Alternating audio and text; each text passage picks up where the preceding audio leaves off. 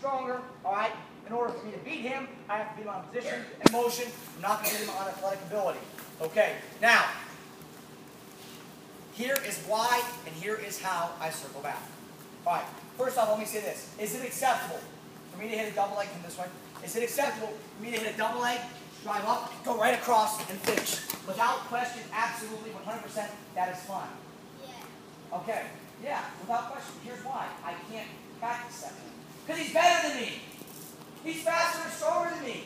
You know what? When this guy's faster and stronger, I'm not going to be able to hit a double leg and get this deep and get this angle and get all the way to his left foot and be able to drive like that. I wish I could. That'd be nice. But he's faster. He's stronger. So when I hit this shot, he may sprawl. All right? He may get his legs back a little bit. So here's what happens. You guys practice that and that only. Double leg, get up your feet, drive right across. That's great when you're better than the guy. Okay? When this guy's better than me, here's what happens. I shoot a double leg. He sprawls. Sprawl. There. Now look. I can't drive from here. Even though I got to my feet, I can't drive. And this is what happens to you guys. You continue to go this way because you have no ability to go this way. And you know what? You get flattened underneath it. And instead of doing this, now I circle back. I circle my butt in front of his body. What happened was I put him right here, where we wanted to be, where it was easy to finish. You try to force a finish instead of taking what's there. All right? I circle back. What happens is, to keep himself balanced, he hops on his left foot. And he hops on his left foot, and it makes it easy for me to step across his body, finish, and drive.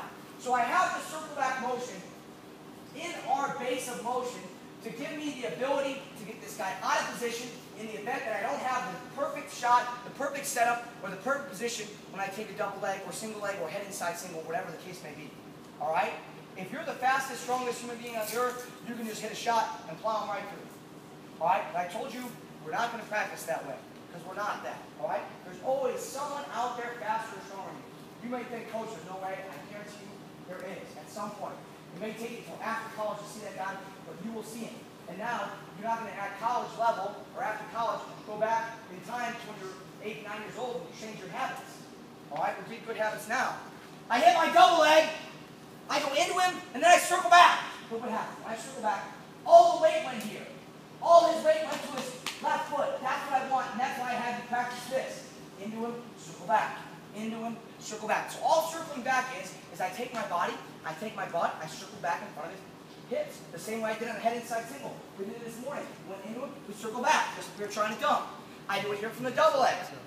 I go into him, I circle back. All the weight goes here, helps me get a better angle, helps me drive across his hips. That's why we circle back.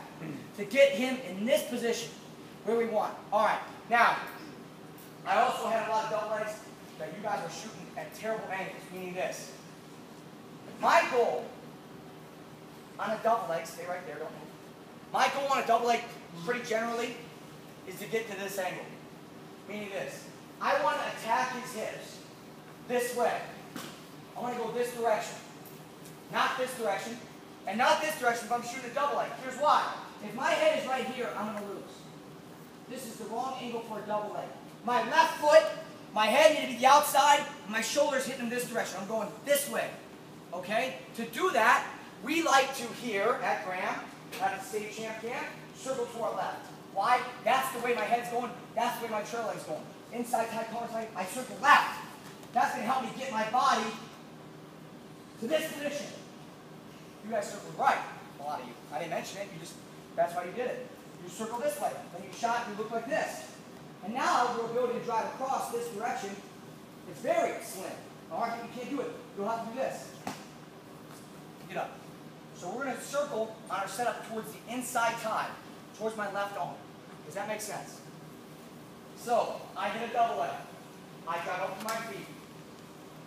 I circle back to get all of his weight to his left foot. Does that make sense? Will I always have to do it? No. But I do it Everything in a Michael practice does scenario, is in a opposite developmental because he's scenario, left-handed. to ensure that if I'm So wrestling it's guys like better than we're me, going over I stuff beat like him. Let me this. say You it gotta one sit there thing. and think about it. I gain nothing. You gain nothing by beating someone to get better than me. What accomplishment is that? It's no accomplishment for me to wrestle Tanner and beat him. He's an 8th grader. I'm an adult. Not do the same. Freshman, I'm an That adult. guy goes this way. The accomplishment is for me to beat someone better than me. Same for you. Look in the mirror. That being said, I'm going to need proper technique. So you better have this type of skills. We do this we do this in circle back motion every single day. Every day.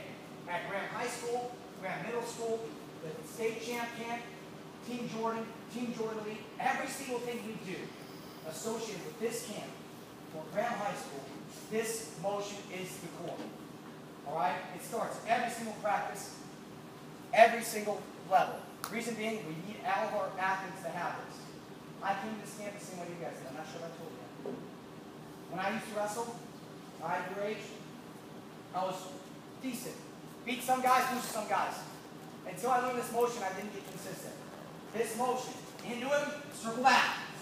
Gets you consistent. Okay? You need this. It's going to be more evident when you go to the high clutch or the head outside single. Right? You saw the ability to get the guy out of position using this with the football tackle with the dunk. Alright, let's go to the double leg lift. Double leg lift. Most people think double leg lift, they think this. They think this way. This. Muscle melt. John Cena. All that kind of stuff. No. Alright? I don't want to take Tanner this way. Okay? I take Tanner this way, two things are happening. One, I'm giving this guy an opportunity to scramble. And two, I'm giving myself the chance I can slam it. And I don't want that. Alright? My goal on a double leg lift is not this direction, it's this direction. I want to drive, stay right there. I want to drive across his hips. And hopefully you guys are hearing that a bunch this weekend. Football tackle, I want to cross his hips. I get all the way to his right foot. This time, on my double leg, I'm going to drive across his hips. I get all the way down his left foot. Making the finish easy. This way, hard. That's about your back. This way, you know what? It's going to be simple. Why I got all the weight there. Inside tie, collar tie. Inside tie, collar tie. Same setup, same shot. Circle. Change all direction. Double leg. I drive my knee on my toe. I explode. I shoot my arms. Okay? I'm going to pull my elbows back to my stance too, by the way. Trail leg steps up. I go into him. Now, if I'm way better than I could probably drive right across and finish. We're not going to practice that way, though. We're going to circle back. I take my butt. I circle it in front of his body. All the weight's going to go to his left foot. Circle back. Now, all the weight's on his left foot. The finish is going to be easy. All I'm going to do is I'm going to step. Notice, I didn't even do anything else but just take one step. I took one step. That one step is across his hips. Look at my foot. My foot's pointing across his hips. It's not pointing into his hips. I stepped across his body. All his weight is going this direction, the way I want, going towards his left hip. Now, I'm going to pop my hips, and this is where the lift comes in. I step, I pop my hips. See how my hips are going to come in? I'm going to pop, and as I pop my hips and lift them off the mat, I'm going to drive, re-penetrate. Notice, by doing this motion, I never had to elevate or lift his right leg. It naturally comes outside my hips when I step across his body and my hips come in.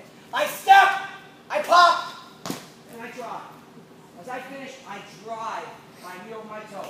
I don't pick him up and set him down. I don't lunge, I drive.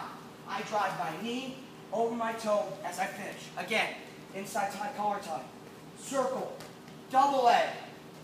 I go into him, I circle back. That's where I wanted to be. All the weight went here. Step with my right foot. Notice how I'm getting all the weight on this foot right here. His right foot. Or his left foot, I'm sorry. Pop! And I drop. The entire time I'm in my stance. That's our double leg lift. JD and Tanner. Inside tie, collar tie, double leg lift. Double leg. Good. Steve, what did he do? Circle back. Good. He knows it. Inside tie, collar tie. Double leg.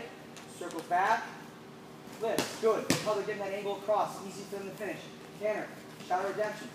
Double leg. Circle back. Good. These guys are still developing, but you saw this too.